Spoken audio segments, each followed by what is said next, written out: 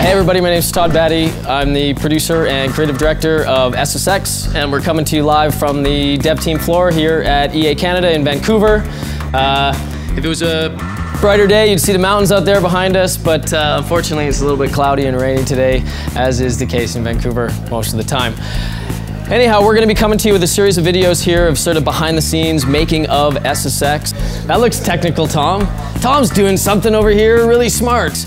And this is the kickoff video where we just kind of wanted to tell you a little bit about the franchise, how we're reinventing it, how we're trying to stay true to what SSX really was. You know, originally with SSX, we were looking at, you know, three huge pillars to the game. First being, and sort of our tagline is race it, trick it, survive it.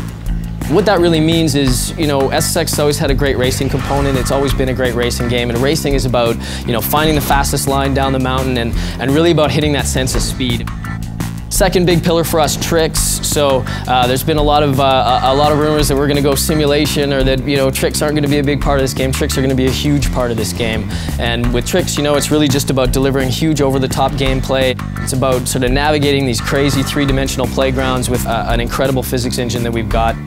Just delivering those huge over-the-top moments that you would expect from SSX. And then the third pillar, and sort of the new aspect that we're, you know, hoping to deliver with SSX, is something we're calling survival-type gameplay. Survival gameplay isn't about somebody trying to shoot you or someone trying to kill you while you're going down the mountain.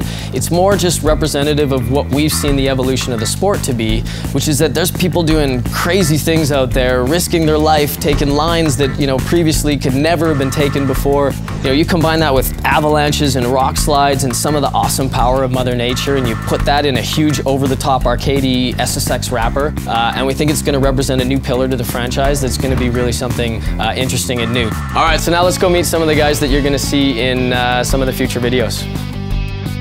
Over here we have Ron Bignell. Ron is our art director. Hi there, Ron Bignell, art director, SSX. Got some history with the franchise, worked on SSX Tricky, SSX 3, and have been part of this, building this franchise back for a few years now. We have Dave Taylor. Dave Taylor is the producer and art director in charge of worlds and level design. Hey, I'm Dave Taylor, art director / producer. We're going to be chatting about worlds, the scale of the game, making awesome easy. And we have Sean Smiley, who's a producer in charge of cinematics and audio and presentation. Hey everybody, I'm Sean Smiley, producer and game designer on SSX. I come from previous SSXs, SSX 3 and 4.